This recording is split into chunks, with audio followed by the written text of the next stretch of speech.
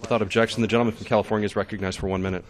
Mr. Speaker, I rise today to pay tribute to Salvador Lara and Jesus Duran, two Inland Empire heroes who, after decades of being overlooked, will be awarded the Medal of Honor. Salvador Lara served in World War II, and while in Italy in 1944, he, quote, aggressively led his rifle squad in neutralizing multiple enemy strongpoints. The next morning, as his company returned the attack, Lara sustained a severe leg wound but did not stop to receive aid, end quote.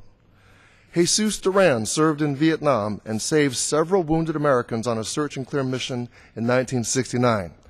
According to his son Chewy, quote, his platoon was in a fight and a lot of guys were killed. He thought he was going to be left for dead, so he decided to take the M60 and unload, end quote.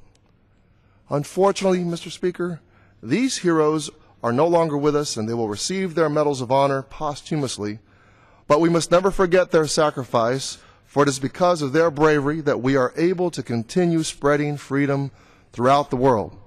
Thank you, and I yield back.